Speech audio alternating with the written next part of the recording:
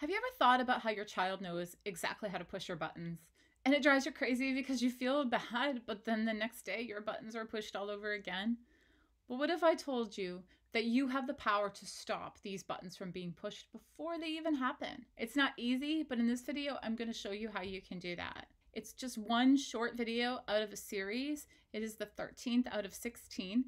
You're welcome to just watch the short video and get some ideas right away, because I made them like that so us busy parents can watch and walk away with some tips and tricks. Or you can go back to video 1, you can download the guidebook from kidsmoveandlearn.com, watch them all and make some significant changes, whatever way works for you. But right now in this video, let me get down to showing you how to avoid those buttons from being pushed. As I said, we're going to reflect, while I share you some ideas, we're going to reflect and think about how it works for you and your individual child. So make sure you have a piece of paper or write some notes in your phone, because I want to make this meaningful for you. It is not a one size fits all. Every child and every family is unique, and these tips and tricks will help you. But as a busy parent, I pretty much know that we'll get distracted and forget what ideas we had. So it's helpful to just quickly write them down, and you can look them up later then when you need to. As we think about our buttons that get pushed, what is one thing that drives you crazy? Is it the sound of a chalkboard? Is it someone chewing with their mouth open? How does it affect you when they're driving you crazy? Or when you know those buttons are being pushed? Do you notice that your body starts to get more tense, or you become more distracted from something that you were working on into now noticing the sound or these movements? This is what I call button pushers. Doesn't mean that necessarily somebody is intentionally trying to push your button, but for somehow it's got your attention and it's taking your attention away from whatever it might be, and then you're focused on just that specific thing. One thing that used to drive me crazy when I used to drive along and somebody would tail me, and it used to make me so nervous and affect my concentration. I would get angry and feel very distracted. And then one day I decided I needed to shift my thinking about it. So I had to make a conscious effort. I started picturing the person behind me having a really bad day. Whether it was true or not, I began an inner dialogue with this fictional story I created. I started saying things like, "I know you must have something really important to do and you're in a rush." And my goal was to keep myself in a happy place, and it worked. There's been many times when I've used this strategy with my son. Either I said a phrase out loud or I kept it internalized. For example, I've been known to count backwards from 10 in my head and do that jingle out loud, sometimes even with friends. Reminding myself on certain things helps too. Like I remember when he was 2 and we were walking through an airport and he was having a meltdown. Everyone could hear him a mile away. I felt so distracted and stressed that my child was creating such a havoc in the airport. But instead, I just kept repeating, "I know you're tired and you're hungry." And so it made me stay focused on what his needs were instead of distracted and worried about what else was going around. So the same logic I've applied to myself when I'm hungry or when he wants my attention. Starting with this awareness was the first step to helping me shift my mindset. Because you see, when you're aware of what's taking you away from the here and now, this present moment, it's a lot easier to shift. As explained in the other videos in this series, is that there are 3 key components to guiding behavior: connection, presence, and skills. And so if your buttons are being pushed, then your mind is elsewhere and it is not present in this moment. So it's really important to recognize what are your buttons, or what are the situations that take you away from being present. So like in that airport mode, right? I didn't want to take my mind away from my son's needs into thinking about how people are watching me or how fast I needed to get somewhere, because no matter what I had to do, I needed to be calm in this moment right now. And it kept me present. Same thing that happens when I was driving the car. It kept me present in the moment so I could concentrate on what I was doing. So that is the first key step of helping your buttons not get pushed. So here are some examples of some hot buttons and daily habits. I want you to take your note paper out and either pick some from this list or think about yourself. So what are some of your hot buttons or a daily habit of distraction? Because a habit of distraction can almost be like a hot button. So for example, your child wants your attention or wants to play, or you need them to do something, but you're thinking, "I need to do the dishes." Well, that's like a button for you, or it might be a button for you because you want to do dishes, but your child's taking your attention. You want to put the laundry away, but your child wants some help. So it's like the button for you is not necessarily your child pushing those buttons, but that distraction is the button. That distraction is calling your name and keeping you away from being present in that moment. So write down a couple that you can think of off the top of your head. And if you can't think of any, it's okay. You can come back to it. Keep that in mind because that's going to help you figure out how to intercept and change that reaction and those behaviors when you identify what they are. So now think about your child. You may not call them buttons, but what do you think takes them away from feeling content and being in the moment? What do you think those might be? Is it something like when maybe they're having lots of fun and you say it's time for cleanup, or when you say it's time to go to bed? And now I get it that there are schedules and things that you want to do. I'm not suggesting that you want to let them roam free because children need these structures like time for bed, time for things like, lunch and stuff.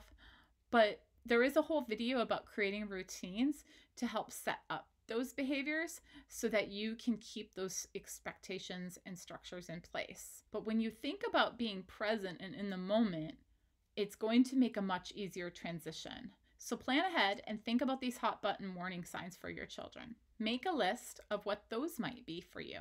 Have you ever heard of the window reflection analogy? When you look in a window, you can look through it about where you want to be, but you can also see a reflection in the window. Think about this window reflection when you're ready to try to intercept those hot buttons.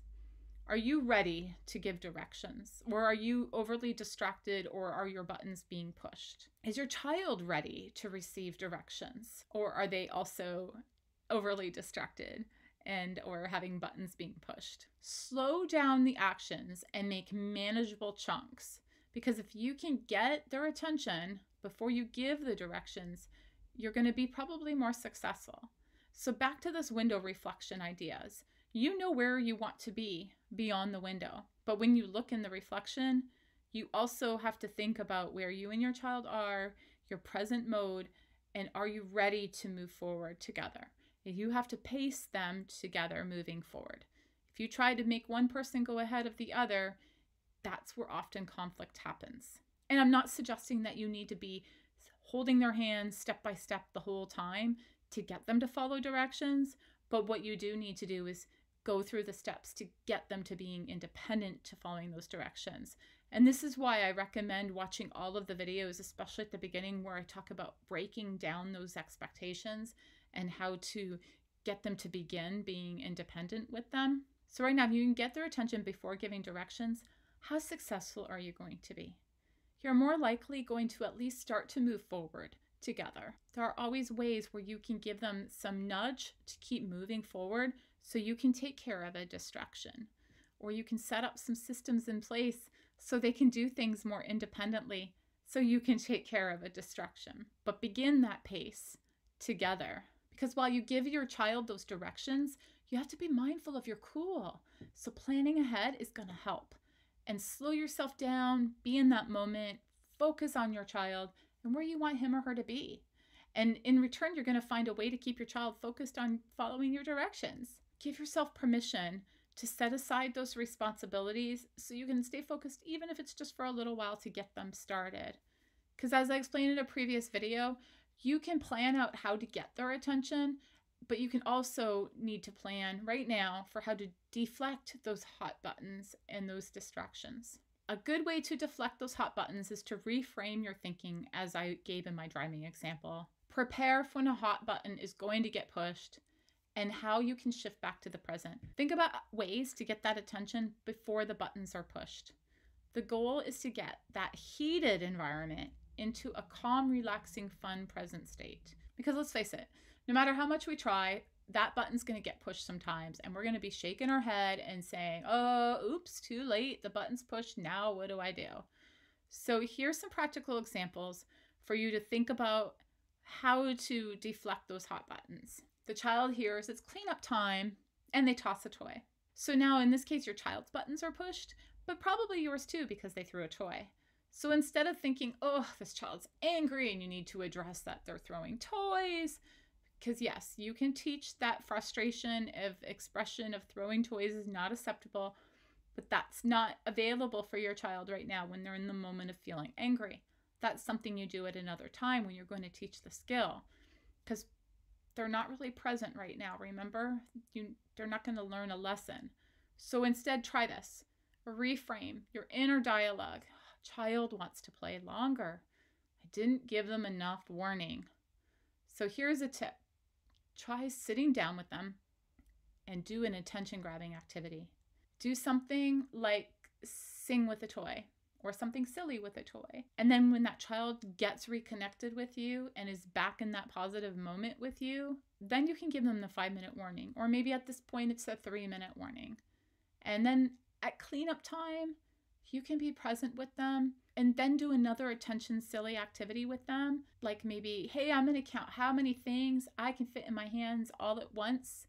Or I'm going to make these animals make noises while I put them away.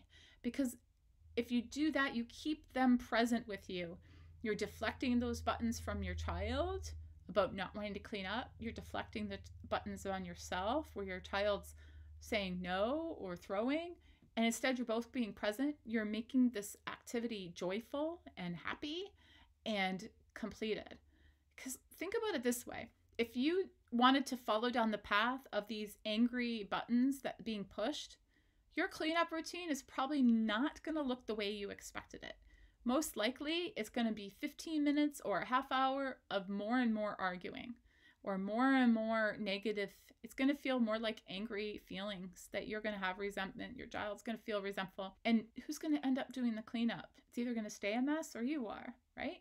So why not just take 2 minutes out of your busy schedule? And I know it's hard to do that sometimes, but sit down on the floor with them and make it happen by being present with them. Don't forget, though, that you want to teach that frustration skill to them. Because if you don't believe it's acceptable to be throwing toys, then you do want to come back to that. But you want to teach that skill when they're in a positive learning moment of time. So maybe like the next morning or that later that day when they're playing, then you can sit with them and start talking about how a positive reaction is when mommy says it's cleanup time. There is a whole other video on how to teach and when to teach a skill. So I encourage you to go watch that if you want to learn more about how to do that. In this video, we recognize that there are hot buttons that take you or your child away from being present. And then when you reframe a negative thought, it can help you shift to a positive moment and stay connected. And if you have the guidebook or notes, it really helps if you take some time to reflect on your hot buttons and other ways that take you or your child away from being present. Reframe those negative thoughts into positive thoughts and plan a strategy to help you stay present. Because if you want to make a significant difference, it's not just about this video and the little tips and tricks here, but it's putting all the pieces together. Start from video 1 and watch all of the videos along with the guidebook at kidsmoveandlearn.com, and then you can make a significant difference. If you found this helpful, or if you want to share it with someone, please don't forget to like and subscribe as well. Bye.